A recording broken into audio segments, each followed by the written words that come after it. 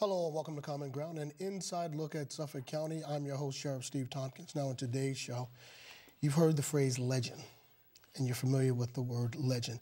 We have a true living legend in the studio today, and that would be Mr. Jimmy Myers. He is a broadcaster extraordinaire. I go way, way, way back with Jimmy many, many years, and we're going to talk about how he got into the broadcasting business. We're going to talk a little politics, we're going to talk a little civics. If Jimmy is nothing else, he is definitely a student of civics. He is a student of all that's important to you. So I implore you to listen closely because this man has got some really good things to say. Mr. Myers. Pleasure. Very so nice to have you here. Always good to see you. You know? So, talk to me, man. Let's real quickly, if we can, and we probably don't have enough time to do that, but let's recap. How did you get into broadcasting? Well, basically it started from the time I was about 12 years old. Mm-hmm. I watched television. My dad used to watch Walter Cronkite every night. Mm-hmm. And he was just locked into the TV. You couldn't talk to him anything. Once Walter Cronkite was on, that was it.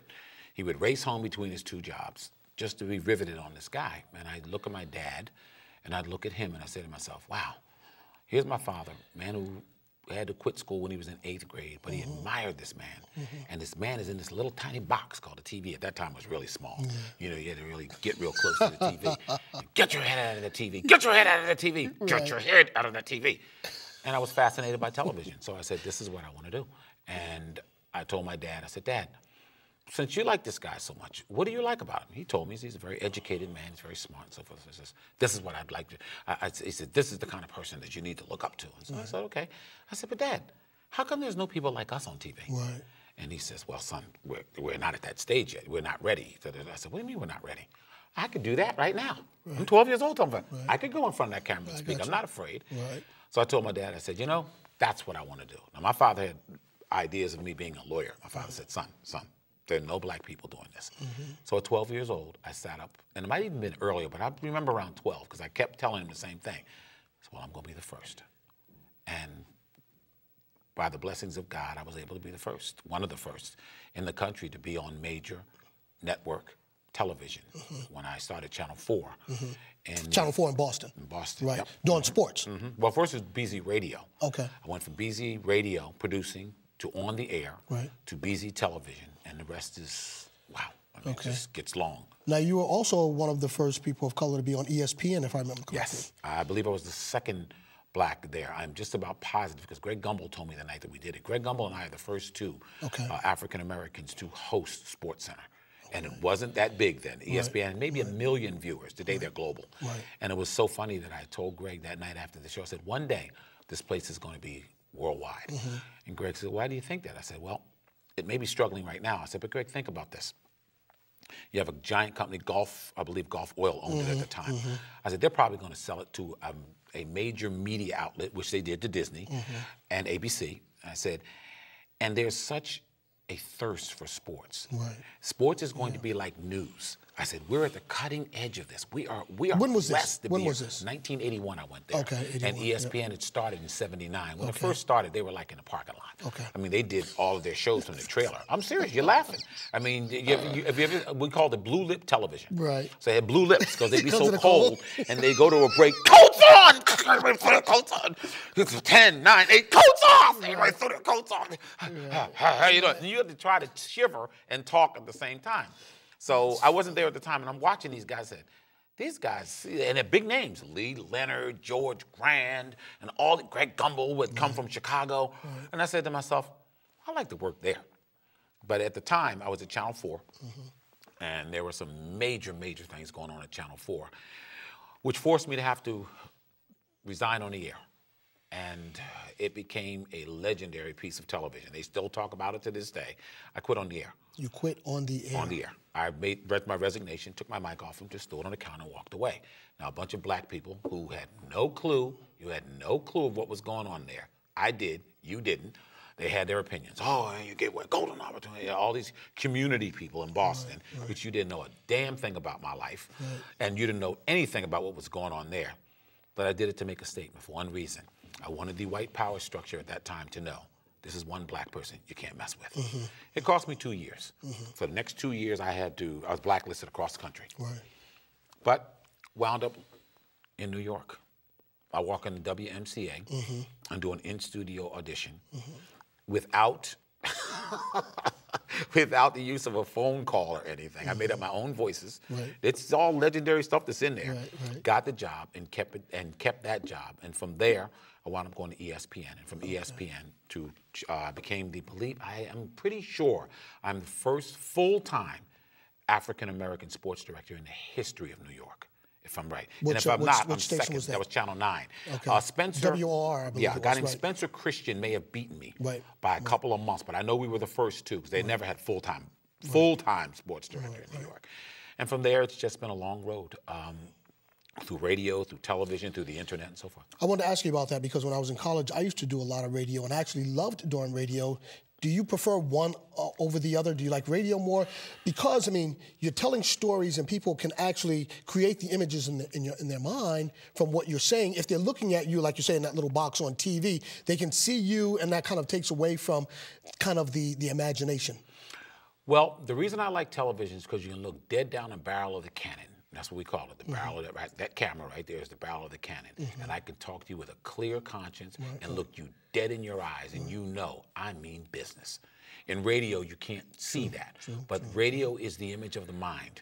Radio is that beauty. The beauty of radio is, one, you have more time. You have much more time to say what you want to say and do what you want to do. Today, there's a lot of internet radio that you can see television too at the same time. Like you can see people on the air while they're doing it, which is good, which is fine.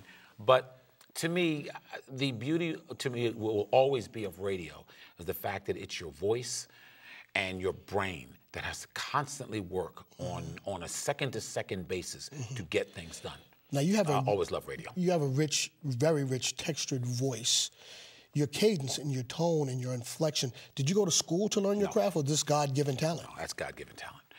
Okay. You can teach. There are a lot of things that you can teach in this world, but you can't teach talent. See, that's the one thing that my dad and my mom used to always say. God gives each one of us a certain talent. It's what we do with that talent that makes us sink or swim in life. I just always told myself, one, if I am well-read, if I am truly versed in what I'm thinking and saying, then I will be able to perform and do what I need to do. My biggest problem was that I always knew the challenge was going to come from standing up to white people, people who ran the business, people who wanted you to be a nice Negro and say what they wanted you to say. That wasn't me, Steve. I couldn't do it. I just said to myself, look, Joe DiMaggio is not the best baseball player I've ever seen. I'm sorry, he's not. Willie Mays was a five-tool guy that was a better all-around player than Joe DiMaggio. Joe DiMaggio was great. Great. But he couldn't go get the ball the way Willie Mays could go get it. He wasn't defensive center fielder that Willie Mays was. He was good, but he wasn't that level. That's my opinion. All of a sudden, that's racism. You don't like white people. What do you mean I don't like white people? I mean, my grandparents are white. I was raised by white people and Jewish people and so forth. What do you mean I don't like them? I just see things the way I see them. And so by being at ESPN, where we used to have these little one-on-one conversations in the studio, after about 5 shows, everybody was going to management. Can't work with Jimmy. Why? Because we can't beat him. Every time we bring up something, it's auto racing, he knows about that. Horse racing, he knows about that. Yachting, he knows it. He's black. What does he know about yachting? Because I had read it all, and I'd studied it all, and I'd watched the Olympics. It became a part of my DNA of what I wanted to be. I said, I'm not going to be a broadcaster. I am going to be an exceptional broadcaster. I'm going to be a great broadcaster. Now, you can say what you want. It stood the test of time. 45 years and counting, and I'm still here. And I've been blacklisted 4 times, currently still being blacklisted. And that's fine. I can live with that because when I'm dead and gone, they're going to go back and look at all this stuff and say, damn, he was right. All that time, he was right. Now, believe me, I do not equate myself in any kind of way with Nelson Mandela or Reuben Hurricane Carter or men that I grew up with knowing were persecuted their entire lives. It's a different type of persecution for me. It's a mental strain that you have to go through every single day of knowing that you're right, still looking your enemy in the eye and saying, you won't beat me. You can kill me, but you won't beat me.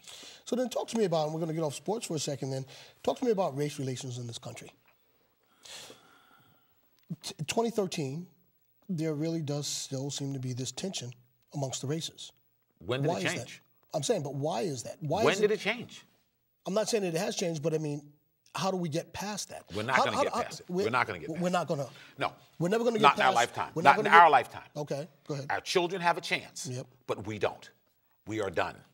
Because we have once again proven, just look at how this current black president is treated, and it tells you that there are still too many people in this country who are white that honestly think that they are better human beings than black people. And how dare this black man try to tell me something that I know. Forget the fact the black man's smarter than you. Forget the fact the black man was the top of his class at Harvard, review, and so forth. Forget the guy comes with all the credentials along with a ton of common sense. You still can't fathom it. Listen, I deal with white people every day in business and so forth, and I'm sitting across the table. I'm the only black person in a boardroom at times. And you think I don't know? They're waiting. Please say something wrong so I can jump on it. Please say something. And I say to myself, sorry, you're not going to get that today. I'm going to put facts on the table. And you're going to have to deal with the facts. Let's look at the history of our country. Brief. We can do this in less than a minute. Christopher Columbus discovered America. At least that's what we're told. How could Christopher Columbus discover a country when he rolled up to the shore and Native Americans were already here? They were already here. How could you discover something then some people were already there? That's like us going to the moon and finding some people up there and saying, oh, we planted our flag. We discovered the moon. No, we didn't. Galileo and all these other great scientists, they did it. Okay.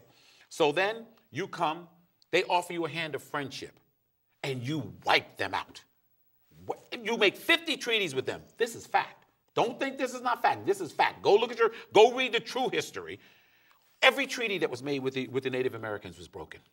So what the hell makes me think that if they're not going to respect these people and they took their land, how dare they be here when we came and discovered this place? Well, wait. Just let me finish. Go ahead. And if they're not going to respect them, why are they going to respect their former slaves?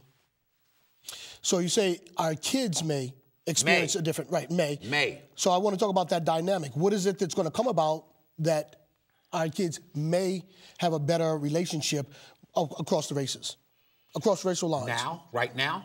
Well, first things first. My parents taught me this when I was very young, Steve. The only equalizing barometer in this world is education. That's it. You can try to dance around it all you want unless you are well-read, well-thought, well-written, well-spoken. You're not going to make it because we live in a global society now. No doubt. We're bringing all of these people in, particularly Asian people who have just leaped off the charts. Look, we're going to be smart and we'll be quiet. We'll stay over here. But now even Asian people are becoming more outspoken. You live in a world with very intelligent people. You better come up with very intelligent thought. If you're going to put things on the table, they better be, one, well thought out, two, well written, because they have to stand the test of time. If we run this interview 100 years from now, I want somebody to say, you know, how could that guy be thinking 100 years down the road? What put him so far ahead of